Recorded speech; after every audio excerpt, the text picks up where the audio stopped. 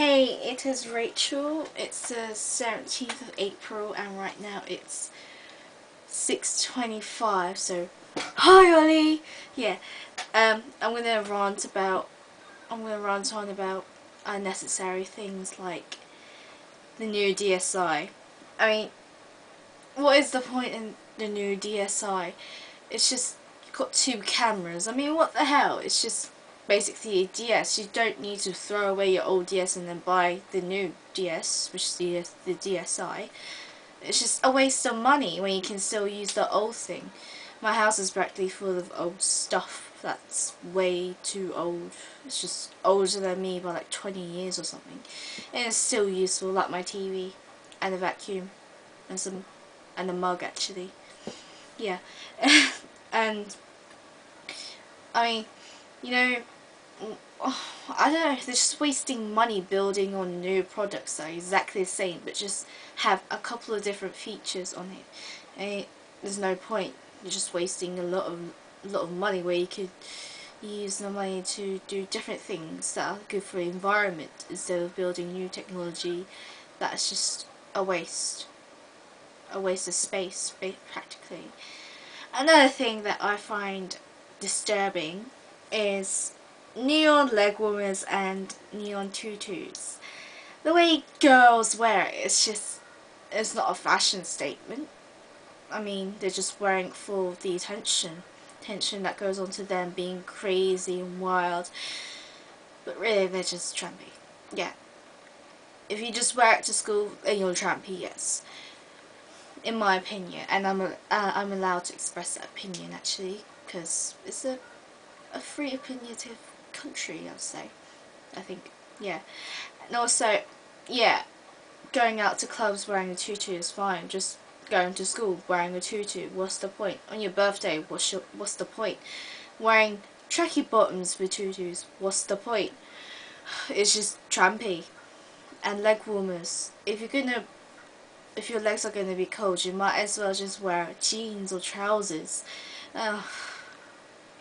Girls are just these days. And another thing I want to rant about also is, why do girls plaster foundation on their faces like it's cream? I mean, why do they do it? I don't know. It's probably to get attention from the boys. It's just, I mean, the way they do it, it's so plastic, so fake, so whorish.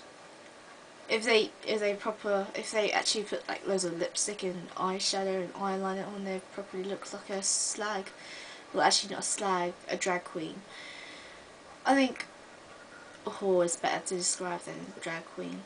So I don't know what else to say basically. Just that, do guys find that really attractive? Unless you're the guy that likes all the makeup and fashion and all them. Oh, I'm just I can't say stuff, I'm just expressing my opinion. And also, half term is ending for me, going back on Monday, and it sucks balls because I'm doing sex education with a lovely tutor called, I can't even say his name, just, he goes into so much detail. It's good because he goes into detail, but a bit disgusting because he's like 50 odd years old, maybe a little bit older.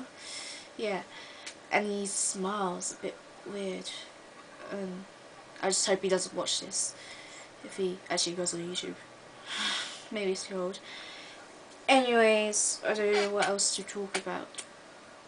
I'm just bored and I have to make this video for you, Ollie. Ugh, you're a douche because you're not going on the internet for like a month. I hate you. And when I see you on Monday, and after a month you'll see this, but you'll get what I mean, because I'll hit you hard, and then once you've like watched this video, you'll just feel that pain when I hit you, because you're crazy. You're a douche. I have to go now because I have someone messaging me on MSN, so bye.